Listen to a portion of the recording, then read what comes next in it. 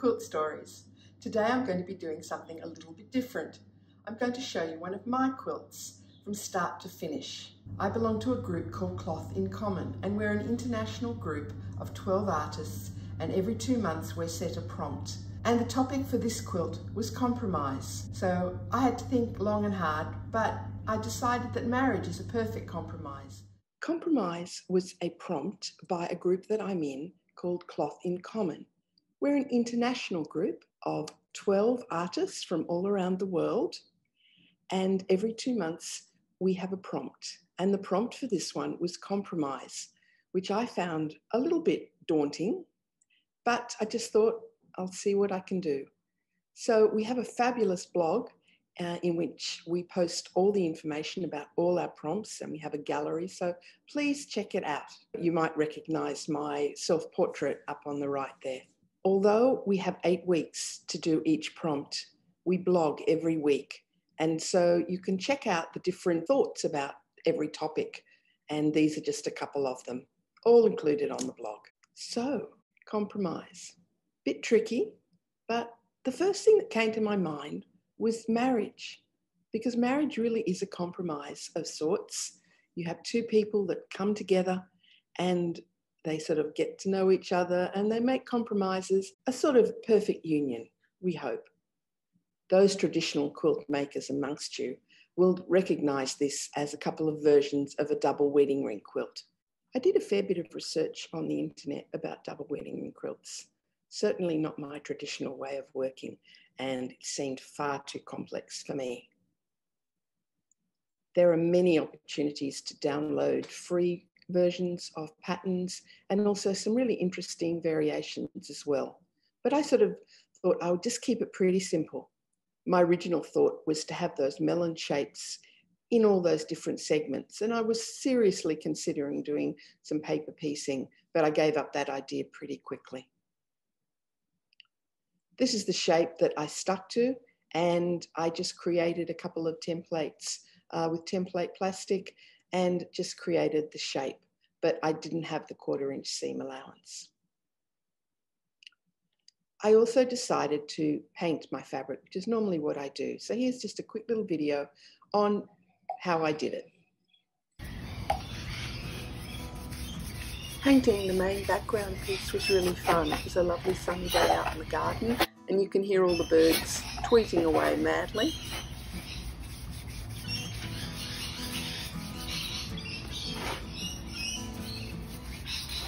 I just did a rainbow of colours, and you can see I'm being really rough with the paint strokes. I wanted a bit of texture. Even though this was quite a large piece of fabric, it didn't take very long at all.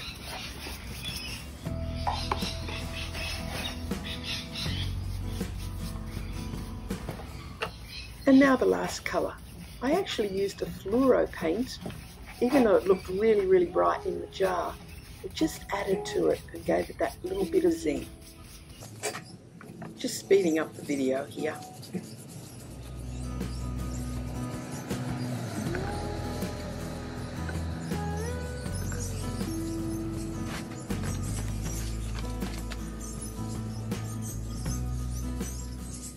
I was really pleased with how it turned out. And here it is, all dry in the studio and ready for the next step.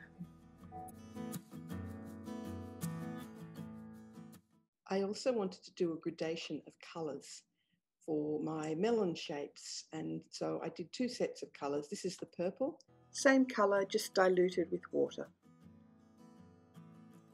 Then they've just been scrunched up and left outside to dry completely.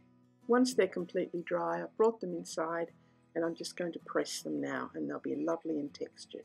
You can see that where the paint was exposed to the air, it stayed darker, and where it hasn't been exposed to the air and the light, it's gone lighter. And this is what creates the really interesting textures.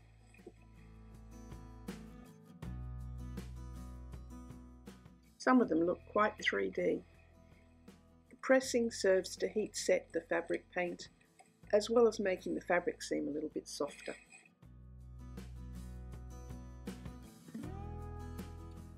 And here's the lightest piece.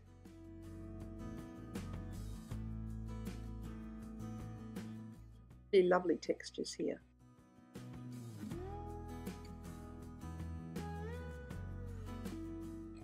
And the darkest piece is really dramatic. And here they are, ready to be used in the quilt. I pre-fuse the fabric. I like Misty Fuse as my fusible. And so then I just traced around and cut out all the shapes. And here's a whole pile of them, ready to go.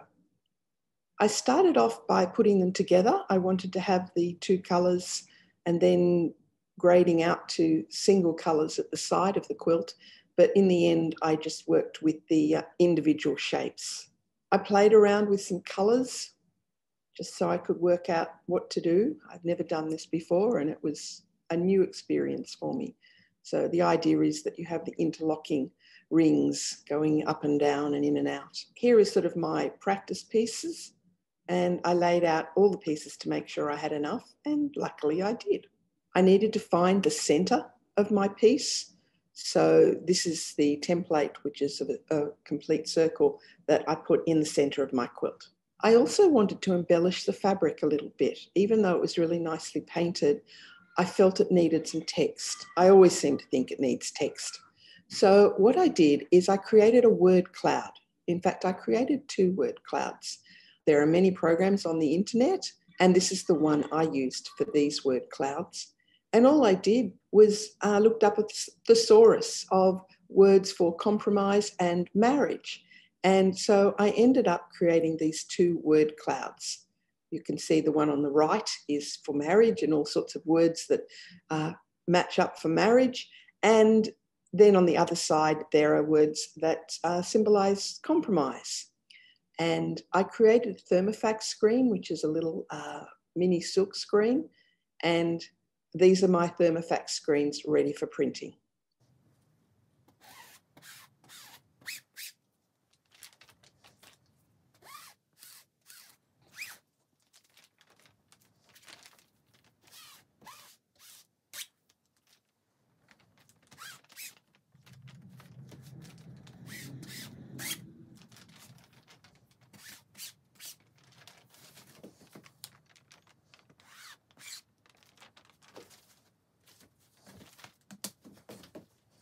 And here are some areas on the quilt that have the words printed on them.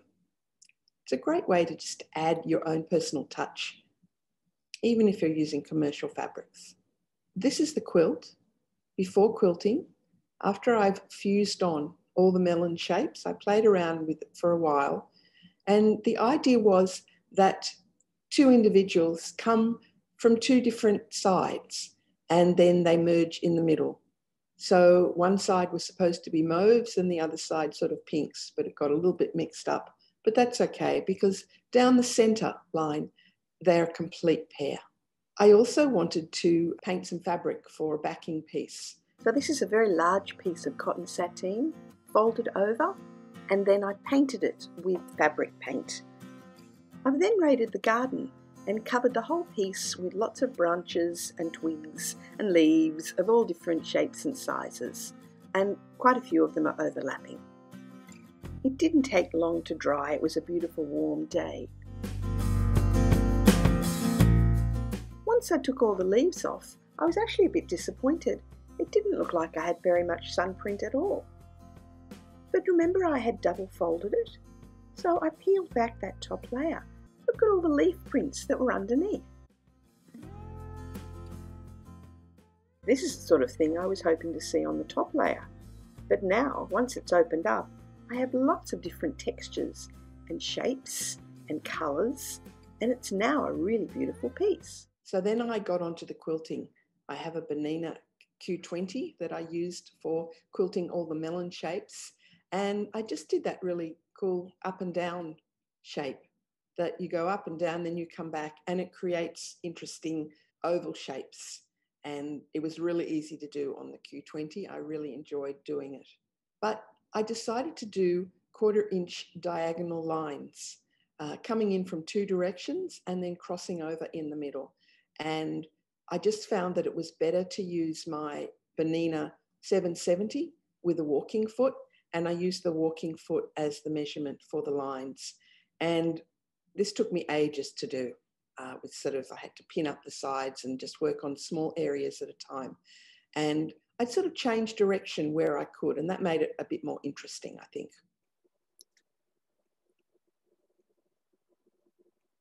So here you can see the diagonal lines coming in through the side.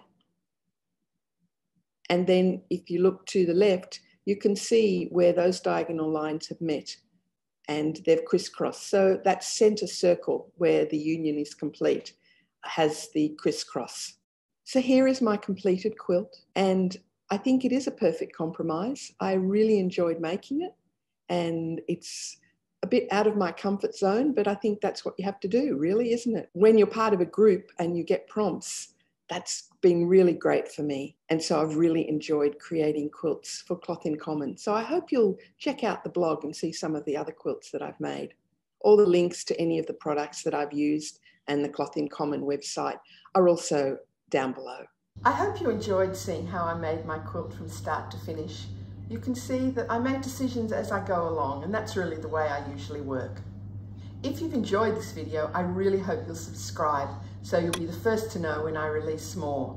There's lots of fabulous artists that have already been interviewed and lots more to come.